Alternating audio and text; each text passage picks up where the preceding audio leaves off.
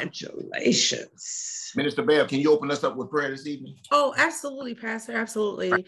Dear gracious and eternal Father, we thank you so much for this is the day that you have made, and we shall rejoice and be glad in it.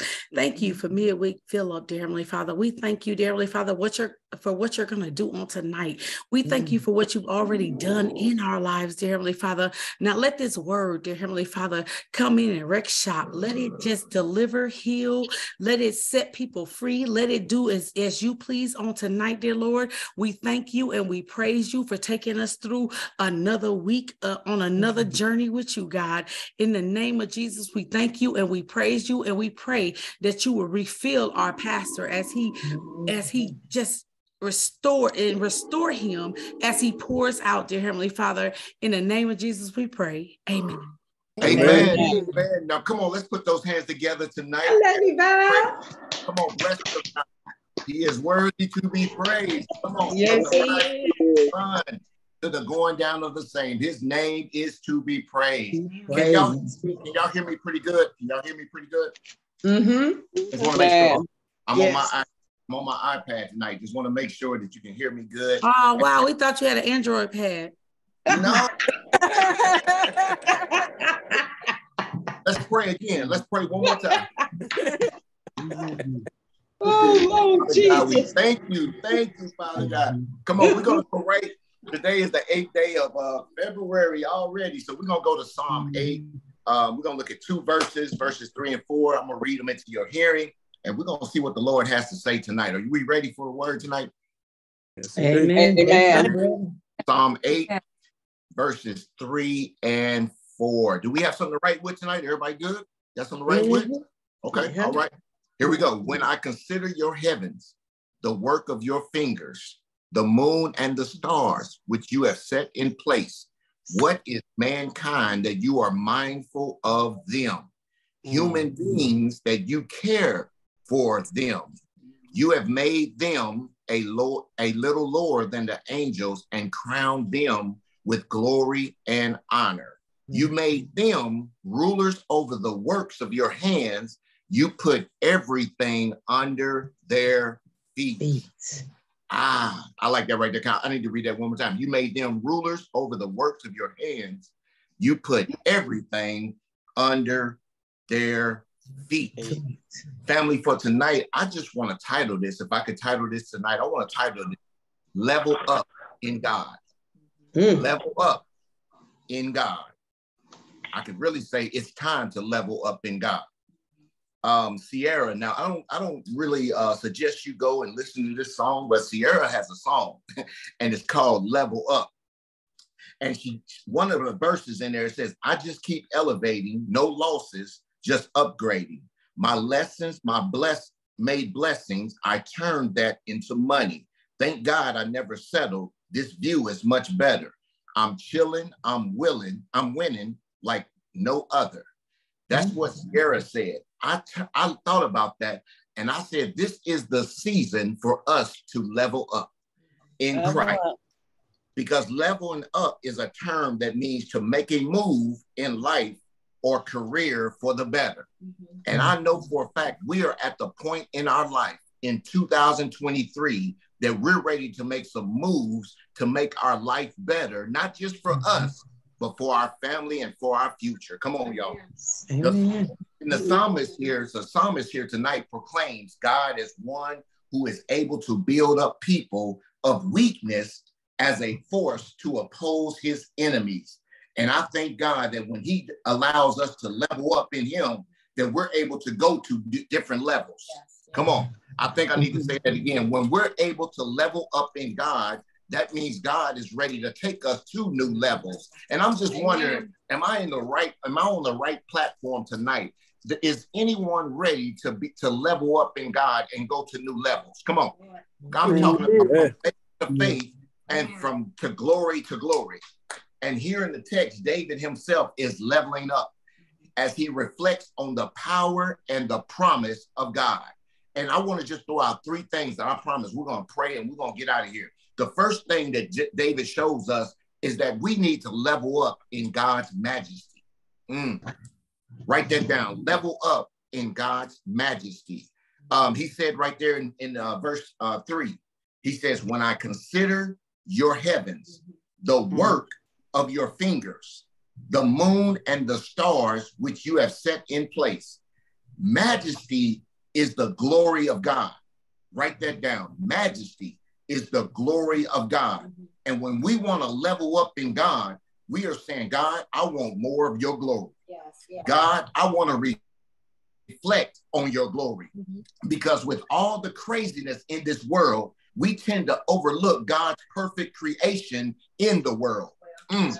I need to say that again. With all the craziness and foolishness that's going on in the world today, we need to, sometimes we will overlook God's perfection and his creation of the world. You know, as we still look at this world, even with all the drama, I can't help but think about how God created this, how God created that, how God put the moon in the sky, how God allowed the moon to turn into the sun in the day. Come on, I can't help but to look at the water. When I go to, when we go to Florida, how I look at the ocean and how I look as far as you can see, and you don't see nothing but water. See, the world will cause us to not overlook God's creation. But David is saying it's time for us to reflect over God's creation and over his glory, because God put everything in a particular place for a particular purpose.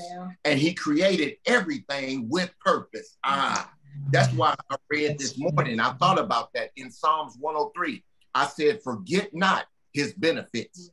Praise the Lord and forget not his benefits. Because if the enemy has his way, he will cause us to forget all the good that God has done in our life. Sometimes we tend to worry about the bad.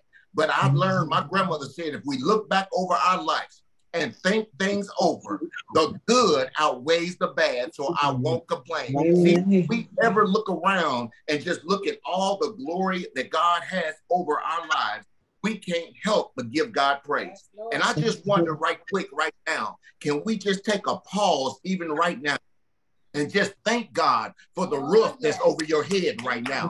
And we thank God for the chair, for the sofa, for the bed to sit in right now. We thank God for the lights that you got on in your house right now. We tend to forget sometimes that God has still been good to us. In spite of some of the things that we may go through, in spite of some of the trials we may face, God is so good to us. Because everyone and everything that God has created, he's given it a purpose. But the enemy has allowed us to turn what God intended for his glory to end up seeming like a burden. But I've learned in life that God didn't intend for what he created to be a burden in our lives. Matter of fact, we look at Genesis, God created the work. On the first day, God created light from darkness. Come on, morning from evening.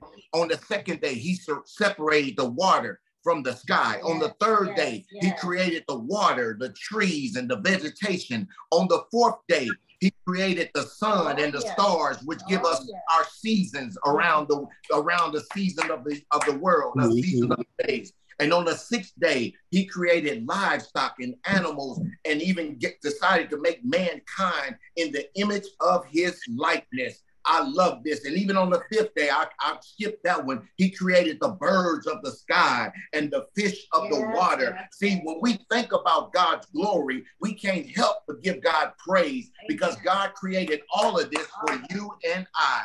But then watch this. On the seventh day, God says, I got to take my rest. And the reason God did that was because he's telling us that there are moments when we need to take our rest. Thank you, Lord. Because I've learned in life, there's a season where we must understand that rest is of God. Rest is of God. Matter of fact, I've learned that that's a ministry of my own right there. I got a ministry of self-care, because if you don't take care of self, then you're not going to be able to handle what's going to come your way. Because self is important. You got to take care of self. That's right. When you're resting, you are also reset. Somebody need to put that in the chat. Whenever you rest, that means you are resetting. And then if you don't decide to rest on your own, God says he will lay you down in green pastures. All day, every day. All day, every day. He will cause you to rest. You don't know how to call a timeout on your own. And I've learned this because one day I went to my ice maker on the refrigerator and I pushed my cup up against the ice maker and nothing came out. And I got a little frustrated, but I opened up the door and I looked on the door and there was no ice in the ice maker. And what that told me at that time, God spoke to me right then and there. He says, there's no ice in there, so you got to shut the door and allow the ice to recreate and the ice maker to make new ice. What are you saying, Pat? I'm saying there is a season in our life when we need to sit down and allow God to regenerate us, to restore us and give us what we need to replenish us. And that way we can run on in God. And I've learned that in order to run on in God, you got to allow him to restore you because you can't pour from an empty cup. Thank you. That's right. You cannot pour from an empty cup. Don't think that you can fix everybody's problem. Don't think that everybody call you and try to ask you, what should I? Sometimes you need to just let the phone go to voicemail because you need your rest just as well as they need your rest. You need to understand that you can't pour if there's nothing left to pour. There's a time where you need a refill. That's what I'm going to call tonight. That's why we love meeting on Wednesday night, because I need a refill. Somebody say, I need a refill. David has a moment of reflection of how great and amazing God's work is. He says, when I consider what you have done and what you're capable of doing, it puts things in perspective. Can I tell you, life is all about perspective.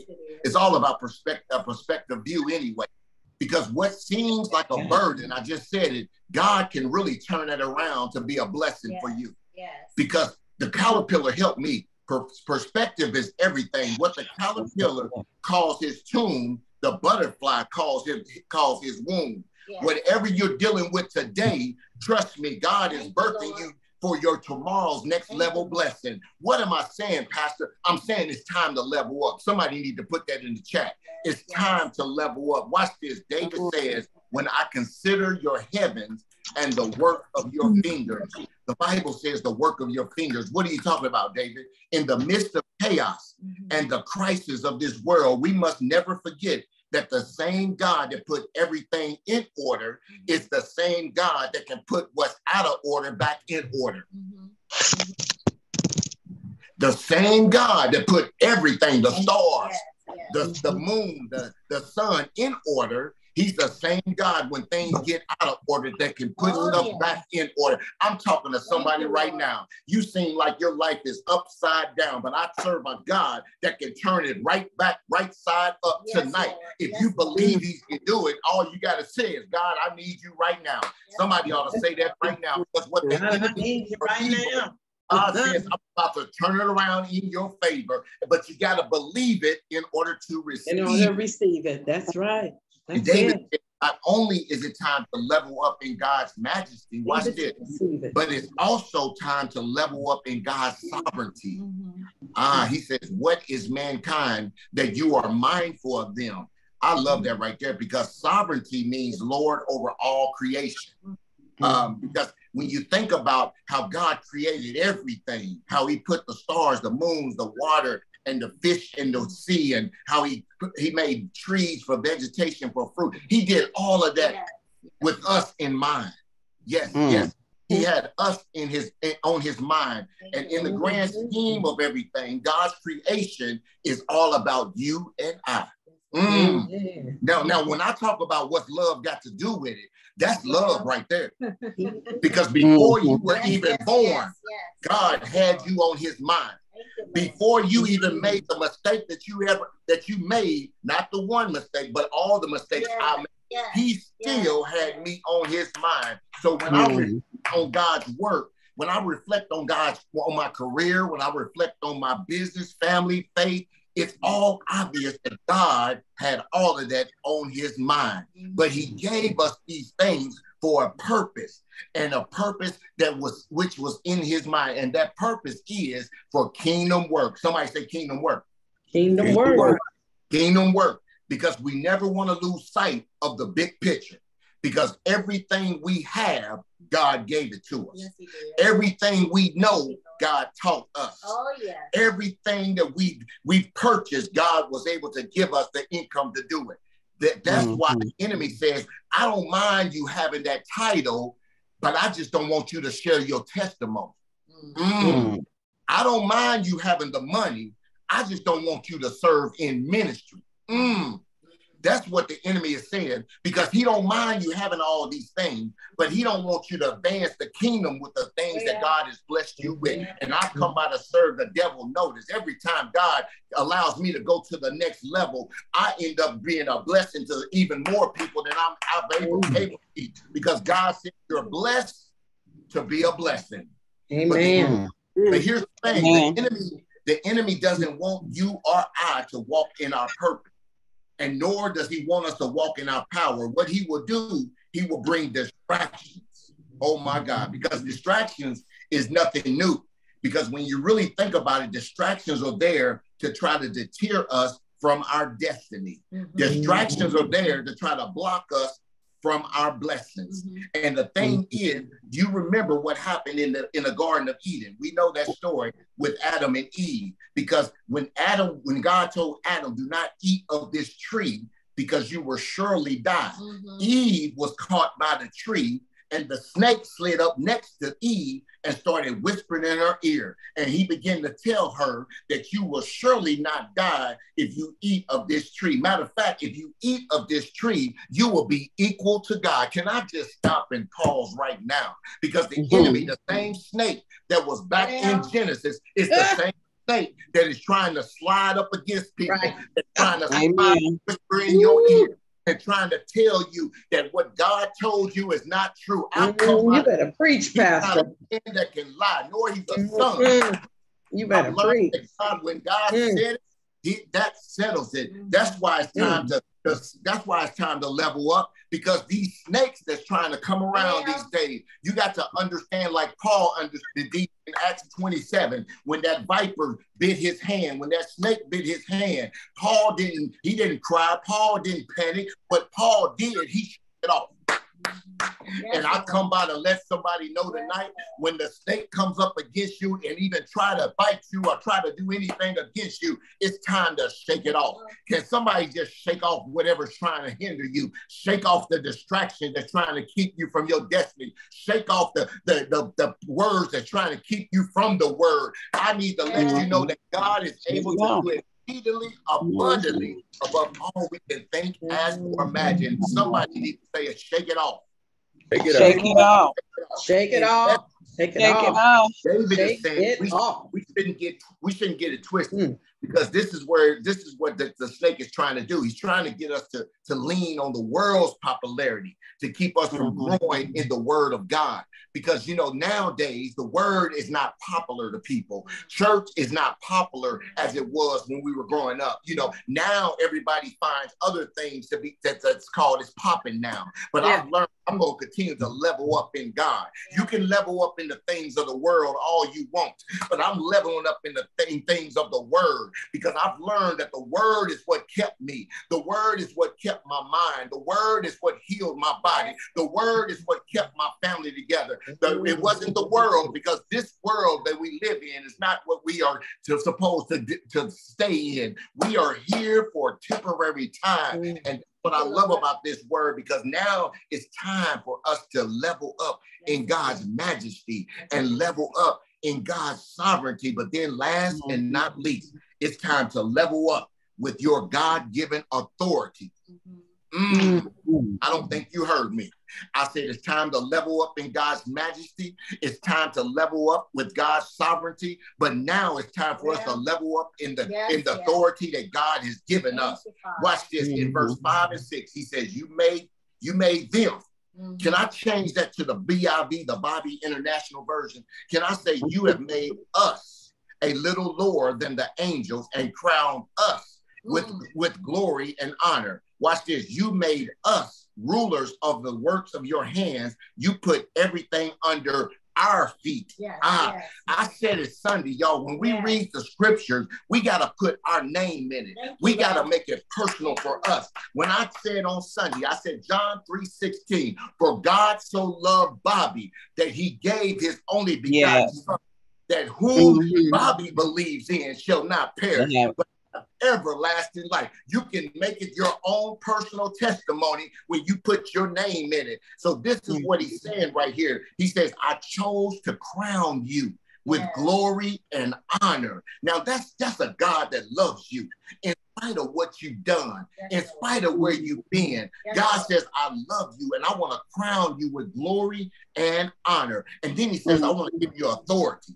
God is telling me to tell somebody tonight on this call that it's time to level up. What do you mean level up? You keep saying that, Pastor. It's time to go to new levels in God. It's time to go from faith to faith and glory to glory, because God is giving you the authority to do it. God says you're created to win. You're not the tail, you're the head. You're not beneath, you're above. You're no longer the borrower, you're the lender. And I come by to let you know, he says he's going to put it all under your feet. What am I talking about? I'm talking about everything that was over your head is now about to be under your feet. Sometimes I know sickness looked like it was above, but the sickness is about to be below you. I know the financial hardship seems like it's all above you, but God says, I'm about to put it under your feet. I need somebody just to step on the floor where you at right now and say, it's under my feet. That problem under my feet. That is under my feet. And I've learned that you got to understand that if God be for you, he's more than the world against you. See, I learned this. My baby girl, my baby grandbaby, she's only 1 year old. And when she turned 1 year old, she wasn't even walking yet. So we were all kind of scratching our heads. You can put it up, Britt. We was all kind of scratching our heads. And we didn't understand why she wasn't walking. She was just crawling. And she would just jump on her knees while she was crawling. And I'm like, what is baby girl doing? Why she not walking? And she would be just crawling. We would pick her up. She would like cry, so we pick her up. So I was wondering, when is she going to walk? Matter of fact, we were over there one day.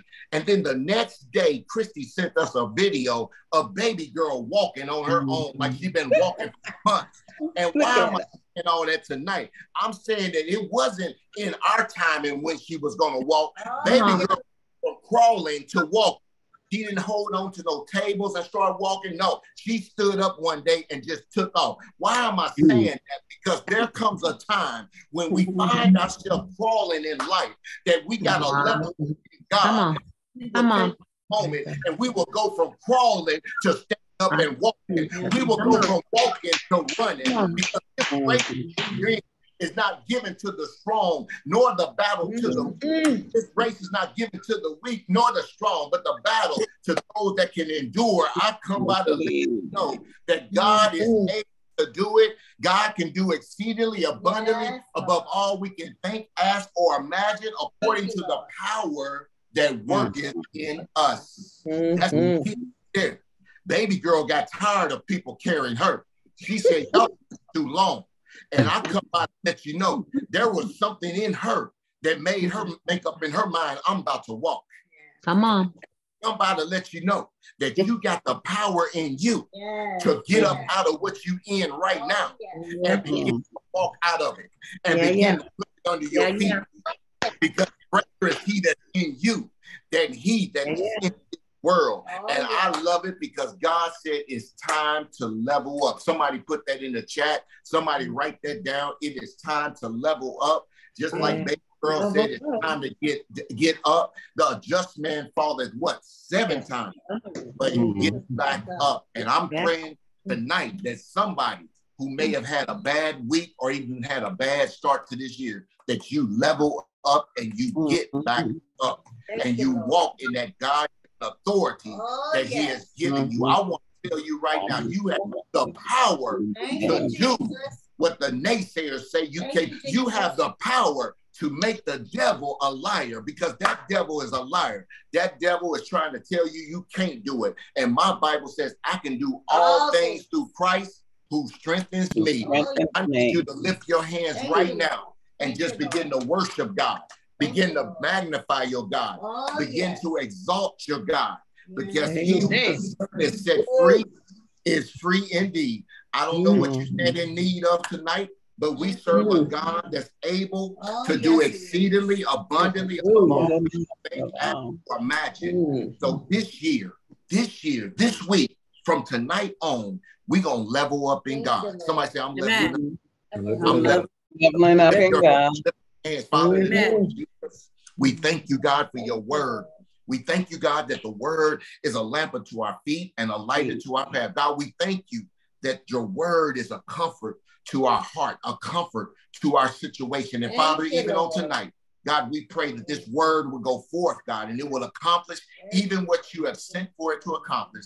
God, I believe eyes have not seen, ears have not heard, nor has it entered to the hearts of your people what you have in store for them. So God, we're going to level up in you. God, we thank you for your majesty. We thank you for your supreme power. We thank you for your sovereignty. God, we thank you that you created everything with us in your mind, on your mind, Father. And we pray that you continually give us that power to endure this race that we're in, Father. We thank you, God, that the race is not to the swift nor the battle to the strong, but to those that endure. Father, I speak endurance into my brother, into my sister right now. They cannot quit. They cannot give in. They cannot give up. Matter of fact, it's time to level up and get up. Father, I thank you right now in the name of Jesus that, God, you're giving them the strength to continue to run this race. God, you're giving them the strength to turn around their situation. Father, we know that you're able. So, Father, we thank you right now in the name of Jesus for turning it around.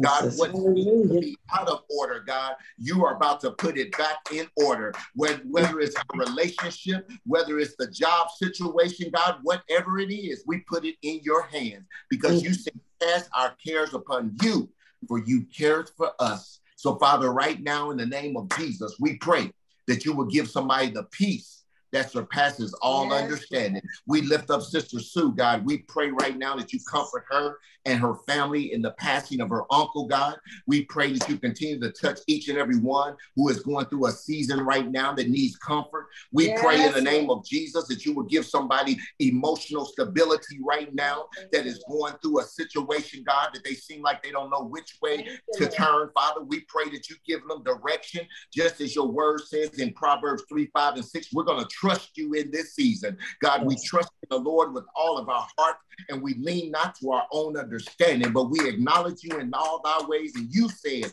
that you will direct our paths. Father, we thank you for the direction you're giving. Father, I lift up all those who are going through a crisis in their life, Father, all those who are going through something in their relationship, something in their marriage, God, I pray that you mend hearts, God, that you mend minds right now in the name of Jesus, God. I pray that you come against anything that's trying to divide their family right now in the name of Jesus. God, I pray that you pour out your spirit of unity, God, in that family, God. We thank you right now that they're going to come together on one accord, God, and they're going to look to the hills from which cometh their help. Their help comes from you, God. We thank you on this evening for the blessings that you're about to pour out on your people. So, God, we count it done in the name of Jesus tonight. We believe that victory is ours. And Father, we thank you in advance for what you are about to do. In name we pray. Now, if you believe that prayer right now, I need you to bless God. Amen. Thank you, Lord. I need you to bless God. Amen. Your body is healed. I need you to bless God on tonight. Come on, if you know that God is able to do it, come on and bless him in advance. Amen. Hallelujah. Hallelujah. Come on, it's time to level up in God.